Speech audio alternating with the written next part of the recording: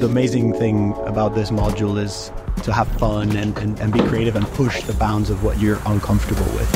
Focus on the what I want to make it. Your thoughts and what you imagined actually come into reality. Cool learning step, yeah.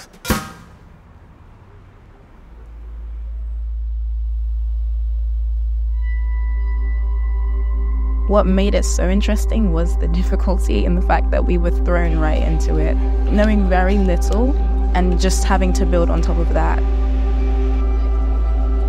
We spent most of the projects in the workshop learning with the technicians' help. I have never worked with the coding part. Everything was pretty much new to me, from like prototyping, doing all the 3D printing, laser cutting, putting everything together, testing. So just by being in the studio, you were learning so much.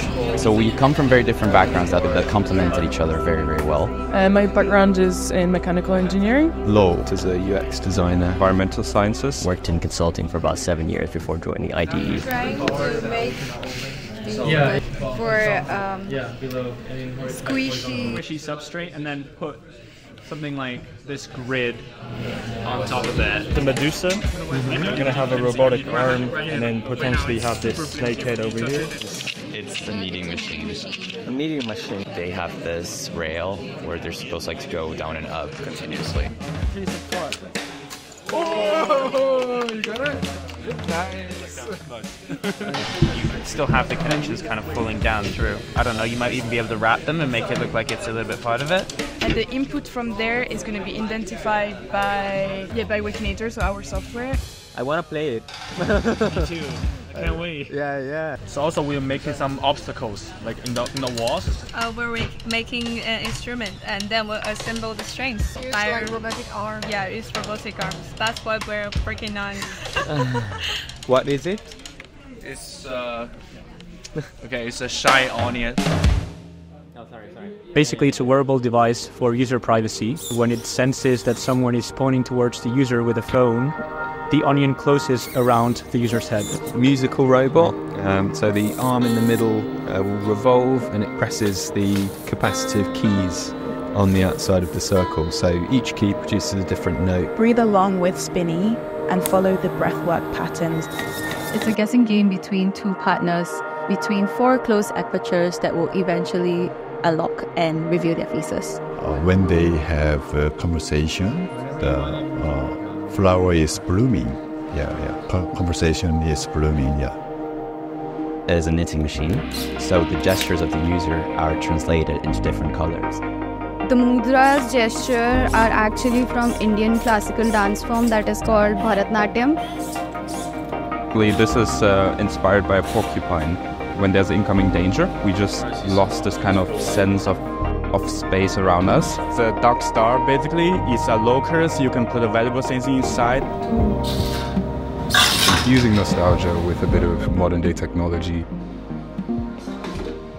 Nice cup of tea is always nice, plus we've just moved to the great country of tea, so thought that was oddly appropriate. I think we wanted to do something that has an aspect of utility, more interesting and fun, but still does something useful.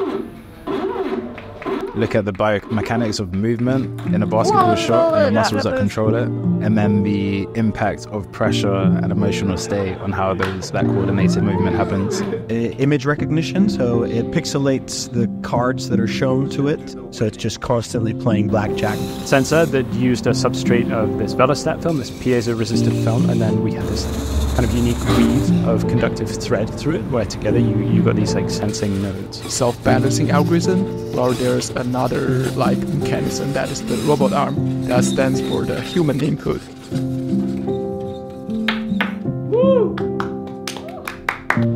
Well, we modified the robotic arm that Becky told us. Really went through many ideation processes to try and come to one thing. We did so many different prototypes, so many different iterations of our mechanism, and prototyping with different materials, but also designs for the mechanism, like where to, for instance, we ended up working with cams. We were able to kind of support each other and get through those difficult bits quite well.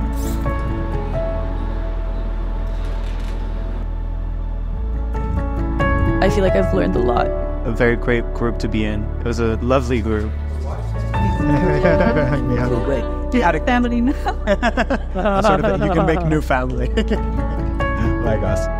Trying to balance that creative ambition with what's technically feasible with our skill set in the time was a challenge.